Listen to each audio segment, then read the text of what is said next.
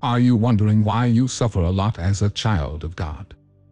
Do you know that being a child of God makes you one of the chosen ones, and as a chosen one, you are prone to suffering? You may find it difficult to reconcile with the fact that you are being made to suffer despite having the Almighty as your Father. And that is what this video is all about, to explain reasons why you suffer so much. I want you to know that you are not alone in this. Many other chosen ones are going through these experiences as you.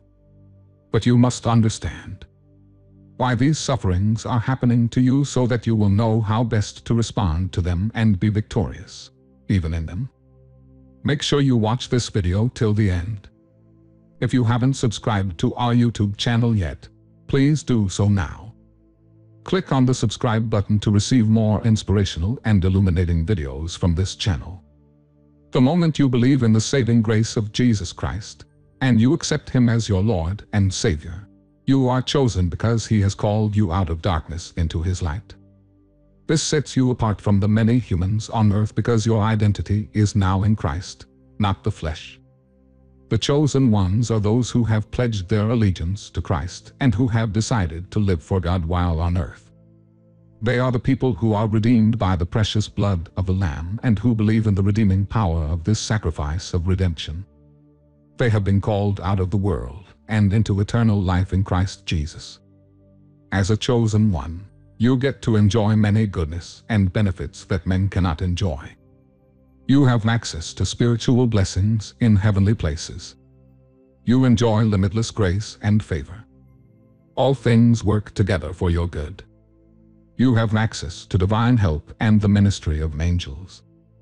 You have the assurance of eternal hope that cannot be traded for gold. You have a superior life over sickness and death. The devil is afraid of you and all that is yours because the seal of God is upon you. You enjoy supernatural provision and protection. All your endeavors are blessed because God is on your side. However, despite these blessings and goodness you stand to enjoy as a chosen one in God, you are also automatically prone to suffer many things. Yes, even if you don't like to suffer, and Christ has borne the ultimate suffering on the cross, declaring, "It is finished," suffering cannot be removed from your equation as a believer in God. Your suffering can come under the guise of trials, persecution, tribulations, and so on. However, as Paul admonished, as a chosen, you are not to suffer as a criminal. Your suffering as a chosen one is solely because of your faith in Christ. Now that we've established that, let's unravel 7 reasons why you suffer a lot. 1. You profess and preach Jesus. A fundamental reason for your suffering as a chosen is hinged on your profession of faith in Jesus. Many people in the world have still not grasped the truth that Jesus is the one sent by God to save the world from sin and death. Many people are still living in ignorance and take the gospel of Jesus as mere religious propaganda. They still do not understand the man Jesus and the significance of His birth, death, and resurrection. Many people hate to hear His name or doctrine because they don't believe in Him or what He has come to do. This is not alien or strange, as it has occurred for over 2,000 years. During the lifetime of Jesus on earth as a man, many people witnessed the miraculous signs and wonders that Jesus wrought day and night. They listened to His wise words and teachings and affirmed that it takes a man who comes from God to be able to do all the things He did, just as Nicodemus professed. But as much as there were people who accepted Jesus, there remained a larger part of people who were antichrist right from the birth of Christ. Herod was after His life and haunted him so much. His earthly parents, Joseph and Mary, had to leave the town of his birth to Egypt to take safety until they heard of Herod's death. Also, as he grew and started interacting with the people, teaching them about God and the kingdom of God, and healing their sicknesses and diseases, the scribes and the Pharisees loathed him because he seemed to contradict everything they had held onto for years. They could not believe that a little boy born in a manger who had no special beauty or comeliness could be the Savior that had been prophesied of ages and whom they were waiting for. They antagonized him and made him suffer many pains. They instigated the people against him and made him suffer for a crime he did not commit. They beat him, spat on him, ridiculed him, and crucified him. They cannot understand nor fathom how he can be the Savior they have been expecting. If they could do that for your Savior, what makes you think you will be exempted? The hatred and venom held in the hearts of men over 2,000 years ago is still being spread around today.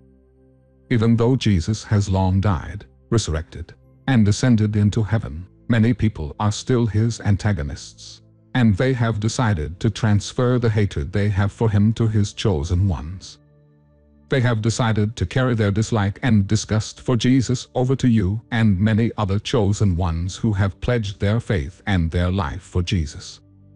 That is why, at your workplace, in your neighborhood, among your kinsmen, and everywhere you go, you will find people whom you are helping, whom you have been kind to, who are beneficiaries of your goodness, suddenly hate you and gang up against you for no reason. No reason. Oh, there is a reason, the sole reason being your faith in Christ Jesus. It will even become more heated when you preach the gospel of Christ.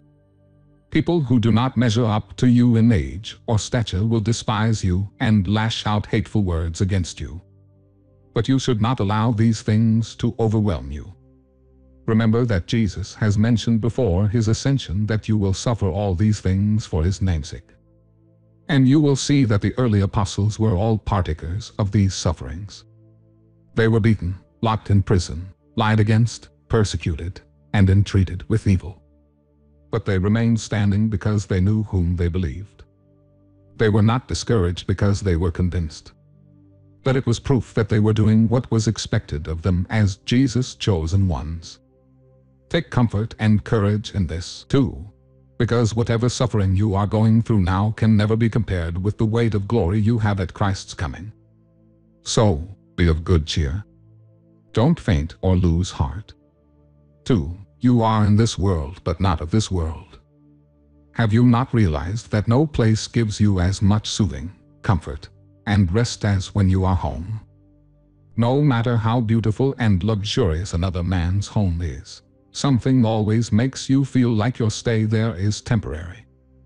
Inadvertently, you get the cue to return to your home. It is because there is no place like home. That is exactly what your experience is like as a chosen one in this world. Remember that Jesus said to the Jews who were persecuting him that he was not of the world. Every act of evil done to you is a daily reminder that you are not home yet. This world is not your home.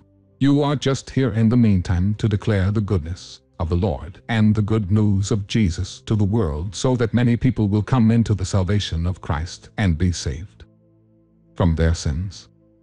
These are Jesus' words to the early disciples, and they apply to you because Christ has chosen you out of the world.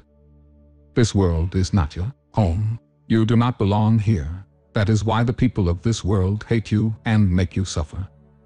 This explains why Jesus' response to the disciples in Acts 1 when they asked him what time the kingdom would be restored to Israel, was focused on how the kingdom of God would reign on earth and not on how the world power would shift from Rome to Israel.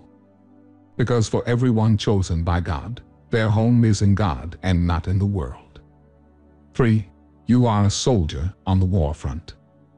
For every day you spend in the world, you are here as God's army, fighting against the devil's opposition. Unease, ceaseless fights, suffering, pains, and anguish characterize the life of a soldier. So, suffering is a necessity for you. If you are not suffering as a chosen one, your faith and belief should be questioned. Paul reminded Timothy of this identity in one of his letters. As a chosen one, you will engage in many warfare, both physical and spiritual. You will have to fight wrong ideologies and beliefs spread everywhere, and because of this, people will hate you and fight you. Imagine you saying no to bribery as a political officer because your faith in Christ as a chosen one prohibits you from taking bribes. Your colleagues and boss will naturally hate you and despise you. They can even go as far as framing you just to eliminate you. Or you are working in a government parastatal and refuse to conspire with your colleagues to embezzle a fund allocated for a public project. They will hate you and curse at you. You must put up with these things as a soldier of Christ. And you will realize that not many people will want to be your friend or associate with you because their lifestyle contradicts yours. It is okay. Even the Bible says that friendliness with the world is enmity with God. So don't waste your energy trying to please or make people like you. A soldier devotes more of his time to training and preparing for war. That is what you should do as God's army. Remember, Ephesians 6 spells out your instrument of warfare: truth, righteousness, gospel of peace, faith, salvation, the word of God, and ceaseless prayers. You should spend your time and energy on these so that the sufferings of this world will not overwhelm you. 4. You are a threat to the devil. When you are a chosen one in Christ, the devil considers you a threat to him and his cohorts. So, he brings suffering your way as a form of opposition so you can get discouraged and deny God. But hey, you can't fall for the devil's wiles. You have to brace up and hold your head high, because when God is for you, even the devil bows. The devil's ploy is to make you suffer so much that you become fearful of him. How you respond to the devil is sobriety and not fear. The devil is your enemy, and you are his enemy. He wants to devour you. That is why he is making you suffer. Remember how he was going to and fro with accusations against Job. Remember how he made Job lose all he had and plagued Job with many sores and sicknesses. All these are his ploys to make Job, God's chosen one, suffer to the point of denying God. But Job did not deny God. The devil is still out there, haunting the saints of God with unpalatable situations and circumstances, because he knows that your fervency and faith in God are a threat to his kingdom. He knows that the more you preach the gospel of Christ and get people converted, the more his kingdom is depopulated. So, he fights against you by making you suffer spiritual attacks. He wants to make you weak and discouraged from carrying out your divine assignment. But don't be defaced because God is for you. The devil cannot prevail against you. You might not see him physically, but he has agents everywhere whom he is using to attack you and achieve his destructive aim. He worked through Judas Iscariot and the Jewish council against Jesus. He worked through the Jewish rulers to imprison the apostles in their days. So, he will usually use men around you to make you suffer. That is why you have to be compassionate towards these men whom the devil is using and preach the gospel to them, so that many of them will be released from the stronghold of darkness and receive liberty in Christ Jesus. 5. It is necessary for your refining. Sufferings are not desirable to anyone, understandably. You don't desire them. But you must understand that suffering is necessary for your refining. Sometimes, the reason you experience suffering is to help solidify your faith in God and strengthen your resolve for Him. At the end of the day, you will realize that you have grown in spirit and stature through the sufferings you experience. It is not the sufferings that groom you. It is the Holy Spirit who gives you the wisdom to go through the sufferings that have groomed you to thrive in any situation, whether good or bad. Job was a man who had loved God all his life. Even his wealth was not a hindrance to his love for God. So much that God could attest for him before the devil. But when he went through suffering, God was able to teach him some practical things that he might not have known if he never experienced those sufferings. Among other things, Job learned of the sovereignty and righteousness of God in all situations. He became a grown child of God than he was before his suffering. His faith was proven, and his end was better than his beginning. In like manner, we experience suffering because God wants to prune and refine us from some excesses and ideologies that do not align with His sovereign will for us. Have you noticed that suffering makes a man sober and reflective? Even though God does not orchestrate sufferings, yet God will often use the same to prune you and refine your faith in Him so that you can produce more fruits and become more grounded in your faith. As a chosen one, Sufferings are not meant to weaken you, but they make you stronger in God. When you go through suffering, your consecration to God becomes more heightened because you will want to understand why you are going through those experiences. And also, you want God to rescue you from such experiences. In these moments, your heart is more receptive to what God is saying because you are paying rapt attention to God. In these seasons, God begins to teach you mysteries that you have been too distracted to learn. He will not just hurriedly answer your prayer by taking away the suffering, but He will also train you on how to wait on Him and how to hear His voice. These processes refine you and help to deepen your understanding of God. Remember that the Bible says all things work together for good for those who love God and are called according to His purpose. So, even your suffering will work for your refining, which is your good. 6. You are a pillar. Another reason you suffer as God's chosen one is that you are a pillar upon which the destiny of many people rests. The sufferings you go through result from the weight you have to bear for these. Jesus suffered and died because many people depended on His suffering to come to salvation. The early disciples suffered persecutions, trials, imprisonment, stoning, killings, and crucifixion just so that the gospel of Jesus could be witnessed to the end of the earth. You will also experience many sufferings because therein lies the rising and freedom of many generations. Joseph had to suffer as a slave in Potiphar's house and later as the chief slave in the king's prison to be able to ascend the throne in Egypt. He was a pillar upon which the weight of his family and nations rested for preservation from the dearth of famine. His suffering was meant to prepare him for the people he would have to save. It wrought in his compassion for people he otherwise might not have had if he had grown up as daddy's boy. Moses suffered as a fugitive in Midian because he was a pillar upon which the destiny of the children of Israel rested to be rescued from bondage in Egypt. He probably would not have been able to confront Pharaoh if he lived all his life enjoying the pleasures and privileges of being a prince in Pharaoh's palace. If you go through the scriptures, you will see many other incidences of people who went through different shades of suffering because they are pillars upon which the destiny of many people rests. Even today, people who are pillars for others cannot avoid suffering. The same goes for you. Many destinies are attached to your rising, so the devil tries to attack you with everything so that many people who depend on you for breakthrough will not experience it. But this is when to remain resolute for God. This suffering will not last. The day is about to break on you. Imagine the suffering Hannah went through before she could conceive Samuel. Israel might have missed the prophet, Samuel, if she had caved in and given up on her prospect of giving birth. What of Elizabeth? She didn't have a child until her old age, which is like a huge suffering for a woman, childlessness. But thank God for Elizabeth. She raised the forerunner for Jesus Christ. These stories are just to make you see that you suffer a lot as a chosen one, not just because of yourself but because of the people who lean on you for rising and survival. 7. Another reason you suffer a lot as God's chosen one is that you are heavily gifted.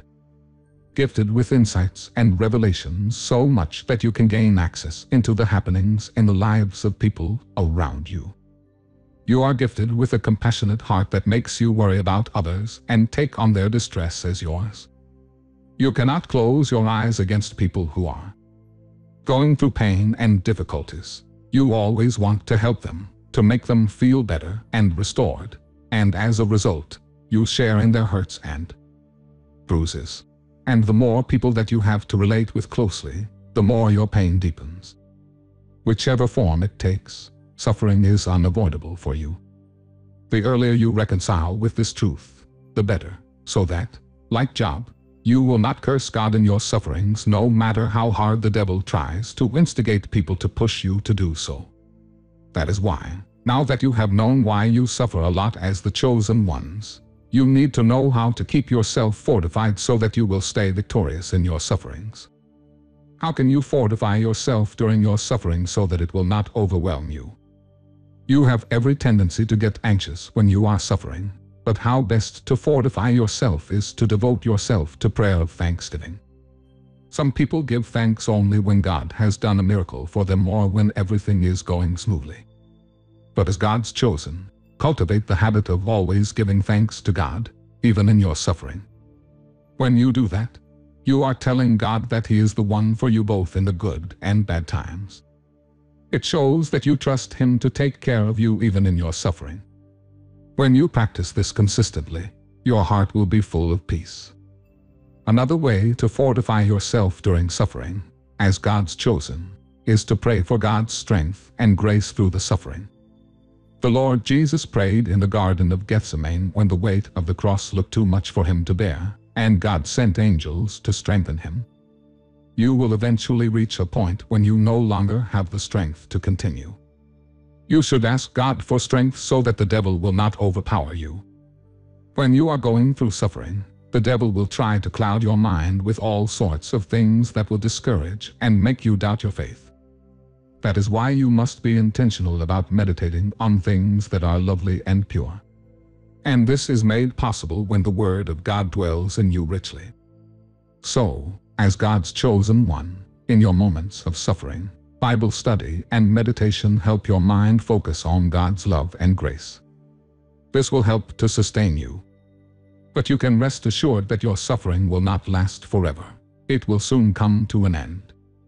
Keep holding on to God, ye chosen one. He will not disappoint you. Let us pray. Father, I thank you because you chose me in you before the creation of the world. Your love for me has made you offer your Son, Jesus Christ, to be sacrificed on the cross. He went through many sufferings so that I could receive the gift of salvation and become your child. I don't know what kind of life I would have been living if Jesus had not died and resurrected for me. But I am grateful that I am in you now, as your chosen one. Thank you for the word that you have brought my way today so I can know we suffer a lot. I understand now that my suffering does not mean you don't love me. I now know that it is a privilege for me to be a partaker of the suffering of Christ. It helps me to better understand the depth of Christ's sacrifice and appreciate what He has done for me even more. Thank you, dear Lord, for opening my eyes to this truth. Lord, there's a limit to how far my strength can go. I ask for your strength to graciously go through these sufferings. Grant me the boldness to continually profess my faith in you despite the opposition rising against me. Grant me utterance to preach the gospel in season and out of season so that many more people can enjoy the grace of salvation you have come to offer through your suffering on the cross. Like the apostles of old, help me to go all lengths to propagate your gospel even if I have to suffer for it. You have made me realize that as a chosen one, I am like a soldier on the battlefield who must endure all suffering and persecution. I pray, dear Lord, that I will not get distracted by the affairs of this world. Help me to stay focused on my assignment as your soldier. Equip me with all that I need to successfully this life's battle. Your word says that I am more than a conqueror through your love for me. Grant me grace that I conquer the devil in all his attacks against me, both physically and spiritually. Once again, Lord, I ask you will help me to trust in you till the end. Just as Jesus was faithful to you to the point of death, help me to be faithful to you till my last breath. I pray for my other brethren who are suffering because of their faith in you, that you give them strength and grace to scale through their suffering. Help them to keep looking unto Jesus, the author and finisher of their faith, so that their testimony in Christ will remain steadfast and not shaken. I thank you because you hear me. In Jesus' name, I pray. Amen. If this video has blessed you, subscribe, like, and share. God bless you.